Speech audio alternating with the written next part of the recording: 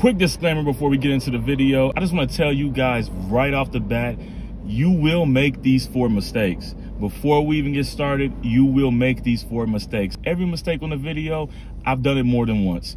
Every trucker has. When you're starting out, you're gonna make these mistakes, but I'm hoping by making this video for you that I can kind of mitigate some of the mistakes that you'll make and give you guys a little bit of knowledge to possibly prevent them or to at least decrease the number of times that you make the mistake. So let's get into this video. If it's helpful for you guys, please like and subscribe. It really helps me with the algorithm. Let's get right into it.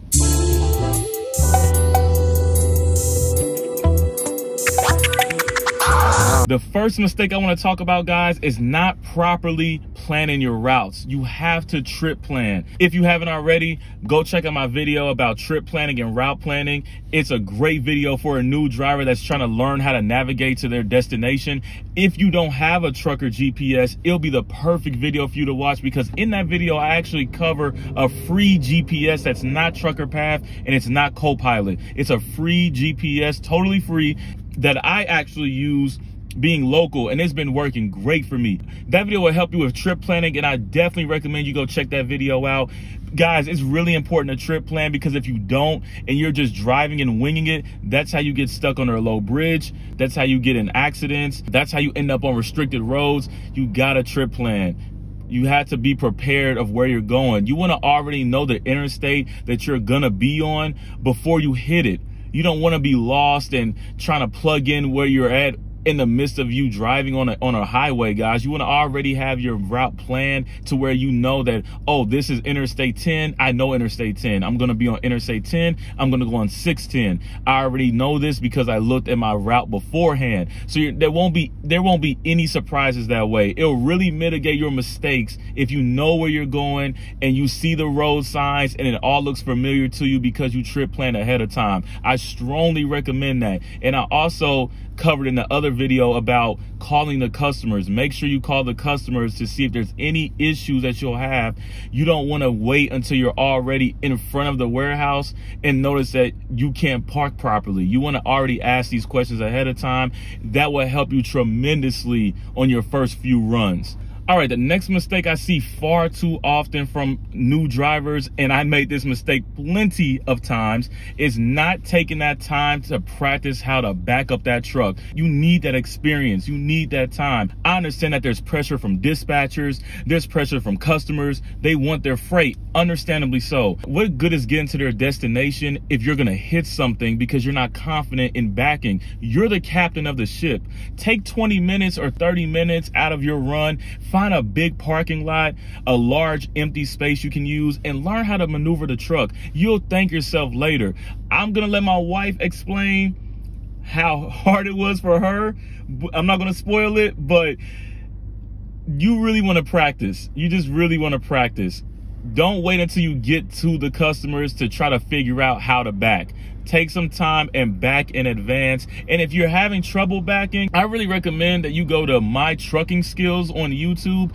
His channel is very descriptive and detailed on how to get you to where you need to be. He has different viewpoints of the truck and using a drone and all type of stuff, man. I really recommend you go check him out. Another YouTuber I found helpful when I was starting out is Junior Honduras. He's real good with the backing as well. Those 2 channels will help you get good at backing in no time. I really recommend you check those guys out. Don't wait until the last minute to practice your backing. You will regret it. Trust me, you don't want to wait until you're at a truck stop at 10 o'clock at night to figure out how to back. It does not work out. And that leads me into my next point. Stop early.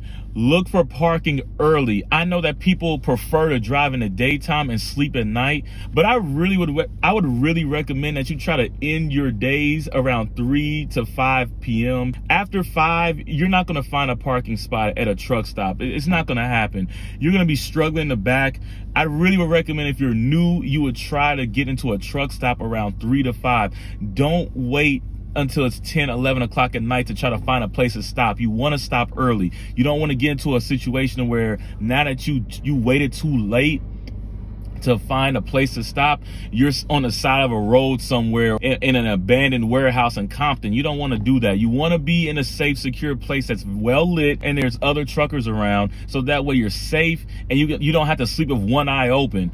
I really recommend that you stop early. That way you'll allow yourself the time to make mistakes, because there'll be plenty of spaces open. And that's also when you can get good practice and you can shut it down after you get into the spot. I wouldn't recommend that you drive and try to burn your clock out until midnight and then look for a spot.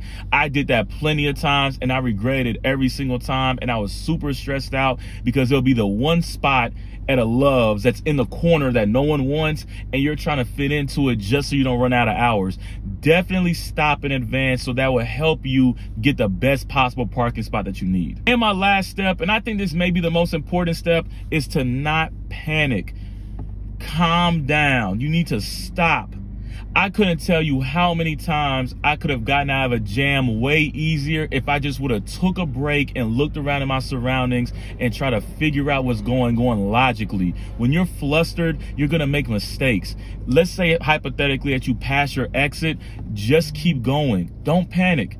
You will find a place to pull over if need be, or you'll figure out a way to get back to where you were going. You don't have to freak out.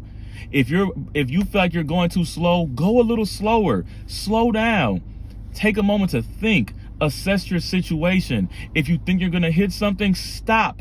Get out and look. I know they tell us that in truck school all the time, and you get comfortable. You don't want to get out of the truck anymore and look like that rookie, but get out of the truck.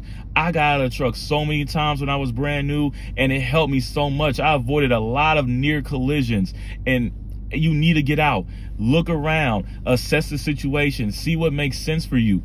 Don't wait until you're already about to hit something to react to it. Be proactive, not reactive. Just slow down, take a look at what's going on around you. If you avoid those 4 mistakes, I really think it will help you be on the path of being a better driver, guys. So without that,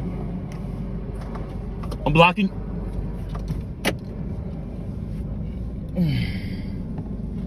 Oh, I had to move. So with that being said, guys, I believe if you manage those 4 tips, you will become a better truck driver in no time. You just gotta be patient and allow yourself the room to fail. But I hope by watching this video, it will give you guys a little bit of insight to where you won't have to make some of the mistakes that I made. But if you do, it's okay. Just brush it off your shoulder and you guys can do it.